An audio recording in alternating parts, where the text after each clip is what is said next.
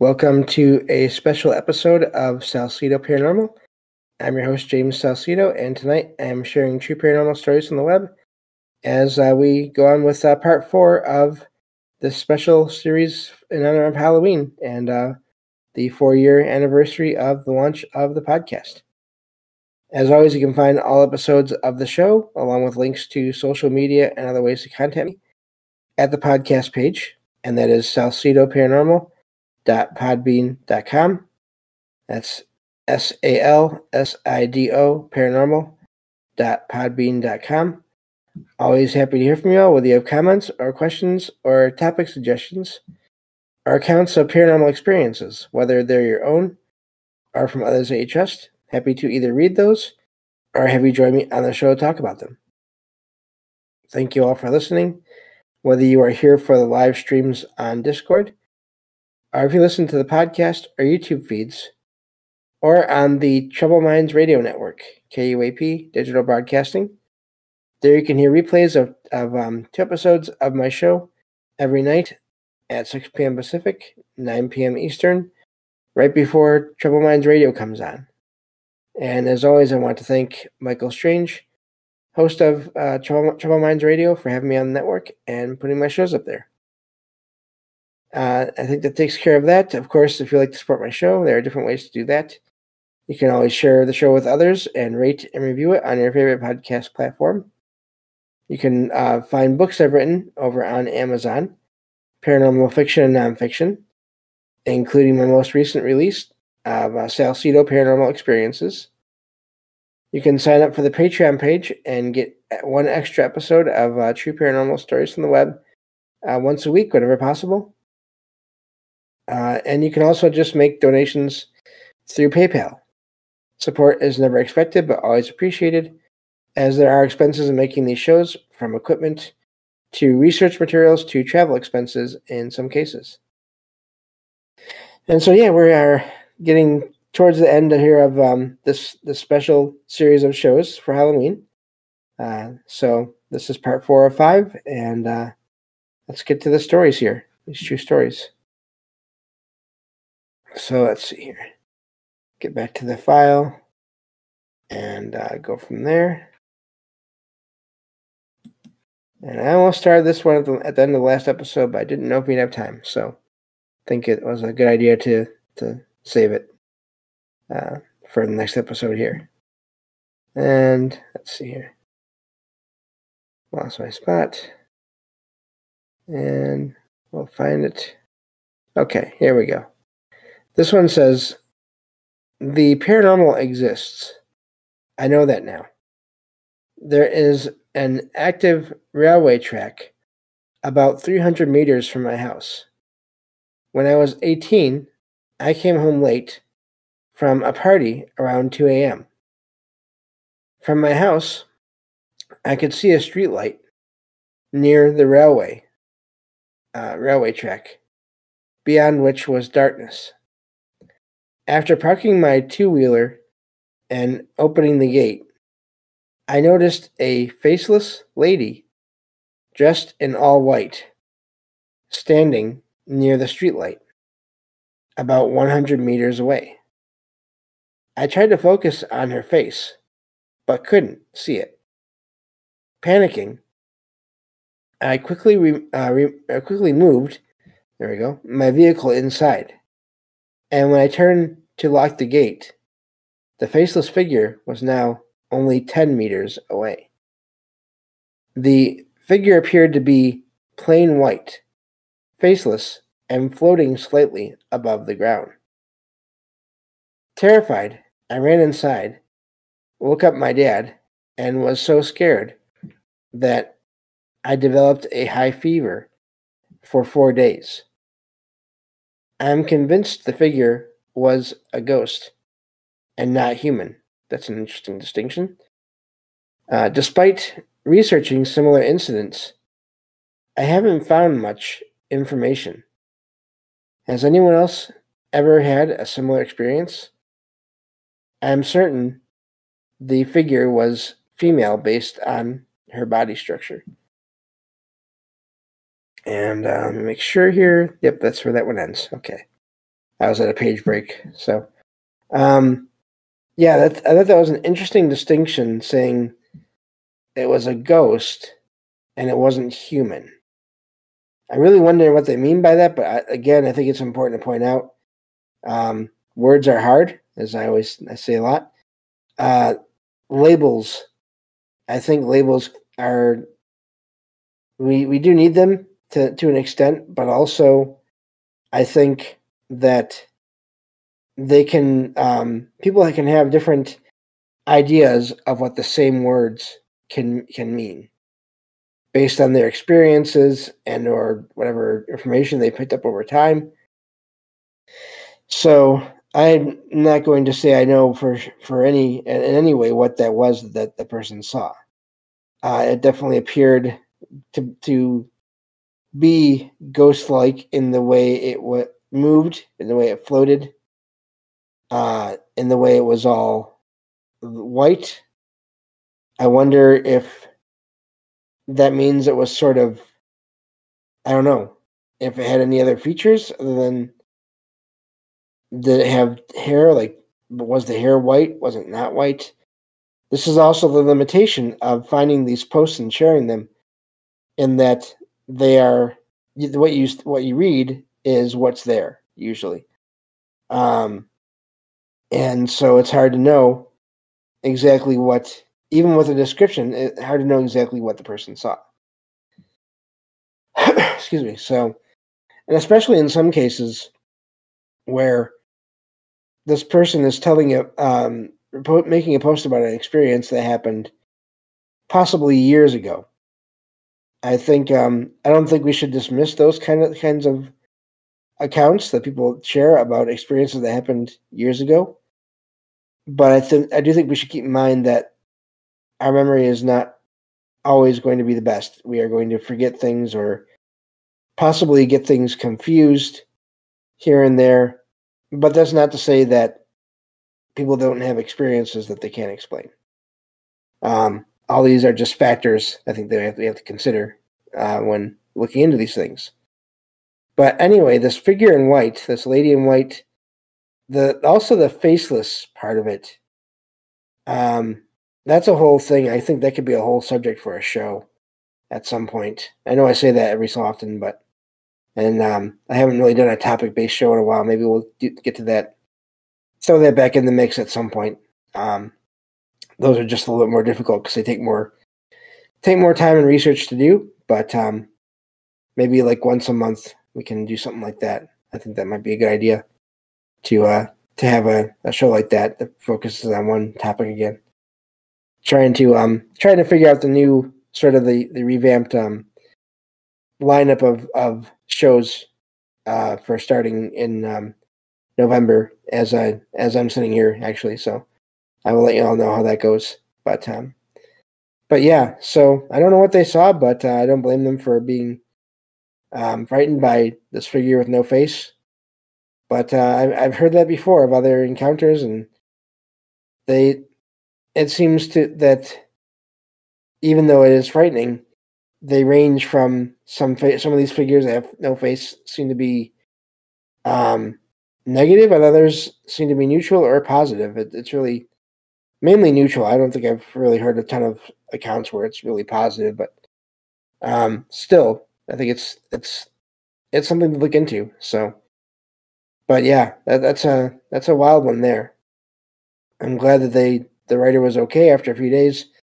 Makes me wonder if they ever had any other experiences before or after that, as I always do when I read these posts that I find online.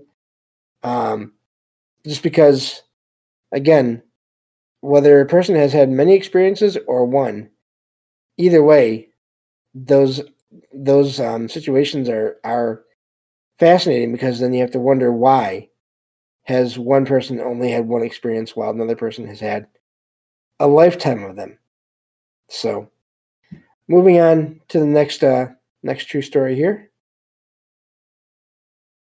Let's see here. This one says, I woke up suddenly around 5 a.m. one morning, sat up in bed, and looked at my door.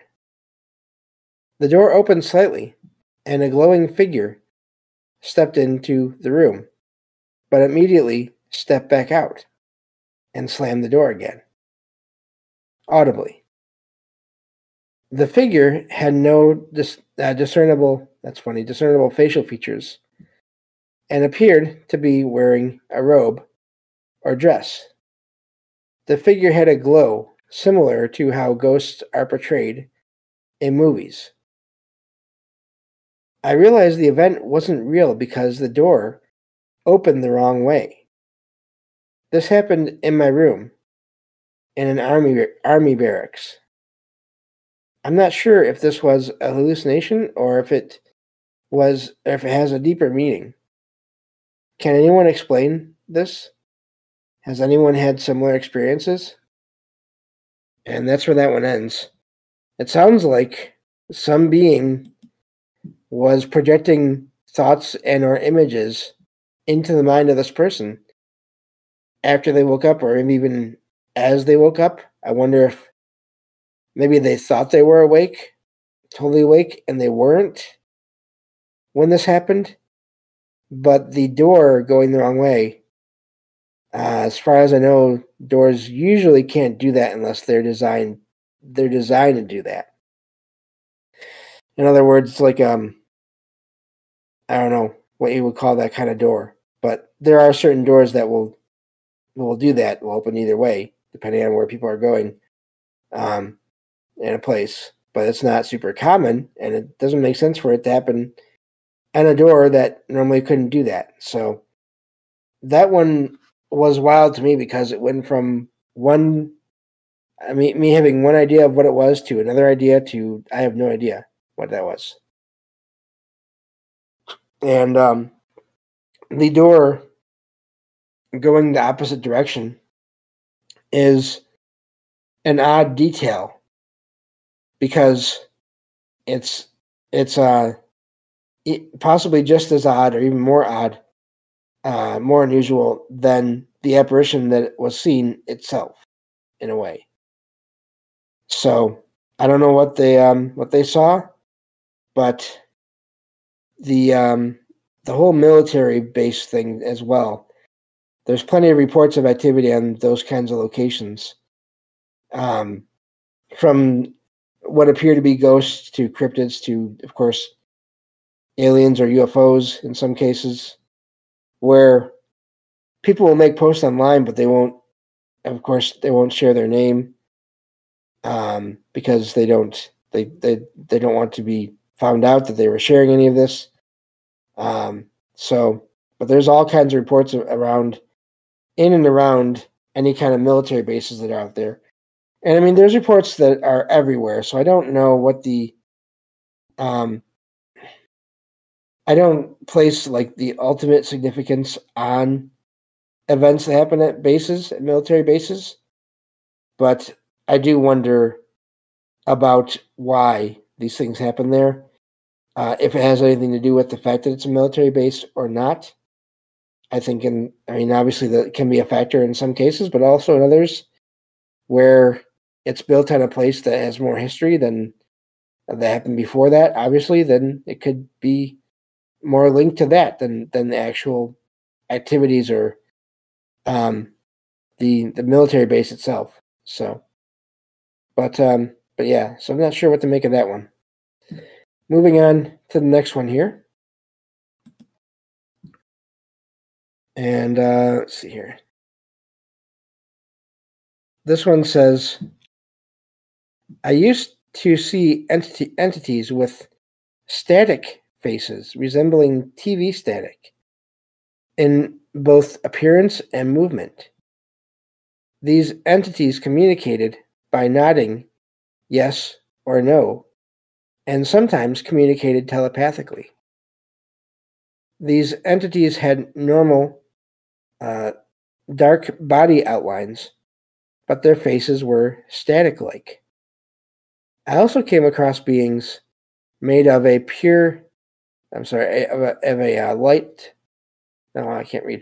bright, sparkly blue color with no faces at all, just entirely blue. I never felt a negative presence from these beings. I sensed that each entity had their own personality.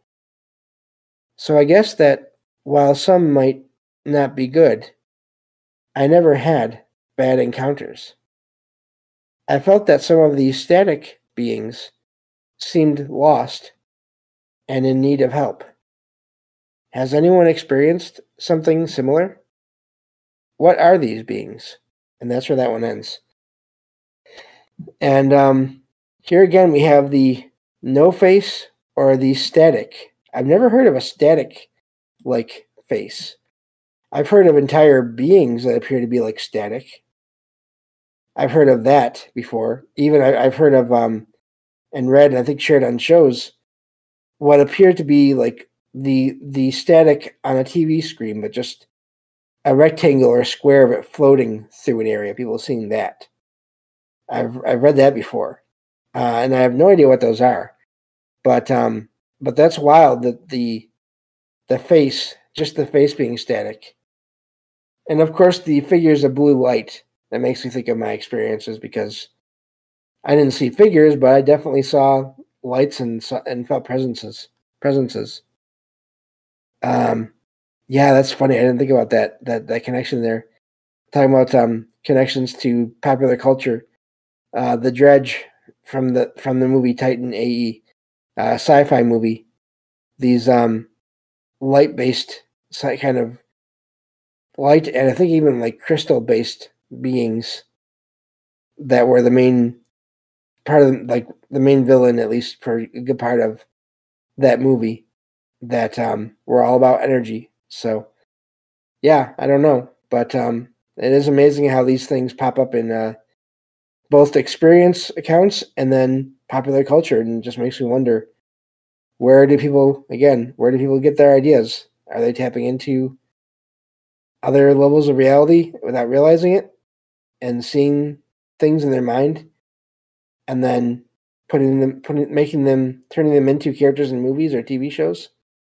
I think that's to me that seems possible, but I could be biased because I have done some and still do every once in a while some writing of fiction. So I think yeah, there's something to that.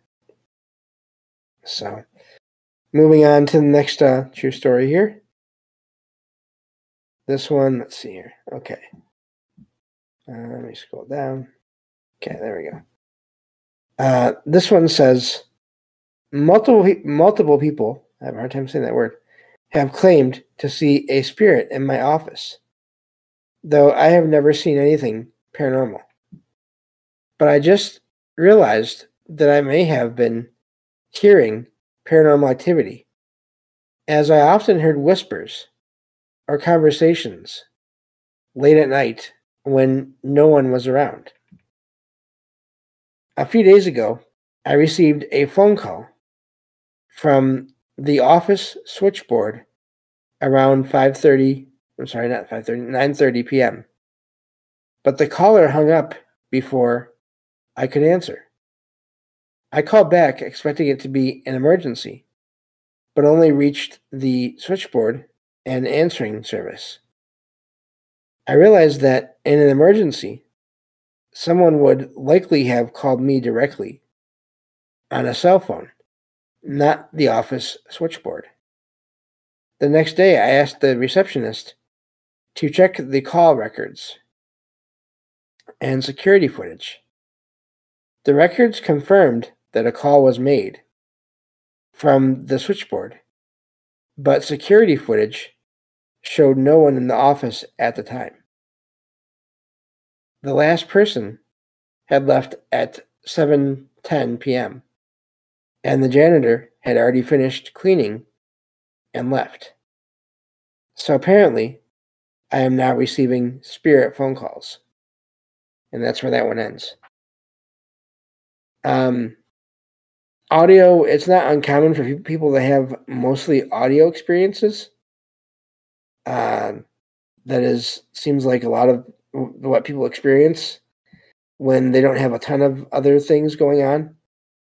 The phone call, that's always amazing to me when you have a device that is not it does not appear to be to have anyone using it.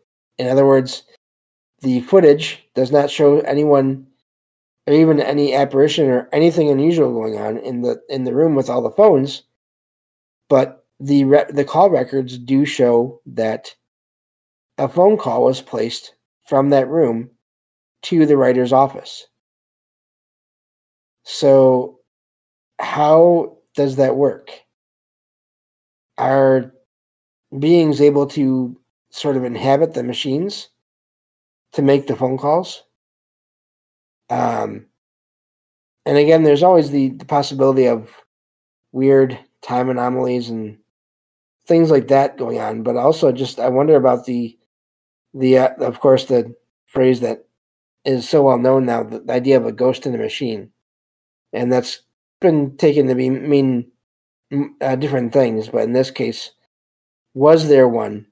Whether it's a spirit of a person or not, was there a being inside the phone to make the phone call? I have no idea, but also the way that the writer mentions that maybe they had experiences without even realizing it at first, that is not uncommon either. To just sort of write it off and think, oh, there must still be people here, but then to realize after the fact, no, there was no one there, and yet they're still hearing conversations going on. And again, those could be residual, those could be some kind of weird time crossover with people actually being there in different times, but somehow that is being heard in the present of the writer that's there. So yeah, I don't know, but that's a neat one there with the phone. I always find accounts of experiences with devices to be just really fascinating because of the ideas of how does that work. So yeah, I think that's all the time we have for stories in this episode. But yeah, I think that might be another good thing to do at some point, is a whole show on that topic of how that, of accounts of that, and then how that could possibly work, because it is fairly common. I mean, I've even had I'll never forget the most intense experience I had with that a few years ago. Involved my my internet device, I don't know what you call it, router or whatever, the actual modem, maybe that's the word. At night, I started getting this feeling in my apartment that of the sense of a presence of a being that I did not like, felt negative, felt heavy, and it was coming through devices and or the wires or power cords or something, and it was heading for my modem. I just had this feeling like, turn off your computer, turn off your modem, turn all that off. And at first I thought, well, am I imagining this somehow? Because I'm a sci-fi writer when I'm not doing these shows. But the feeling would not go away, and it just kept on getting worse and stronger. And eventually I said, all right, I can't ignore this. So I turned off my computer, and I turned off the modem, unplugged it really. And the feeling passed, and I also got the sense of whoever or whatever this was not happy that I somehow managed to stop it from getting here in the way it was going by turning everything off. So anyway, that's all the time we have for this episode. Thank you all for listening. I'll talk to you all next time on Salsidoparanormal. Take care.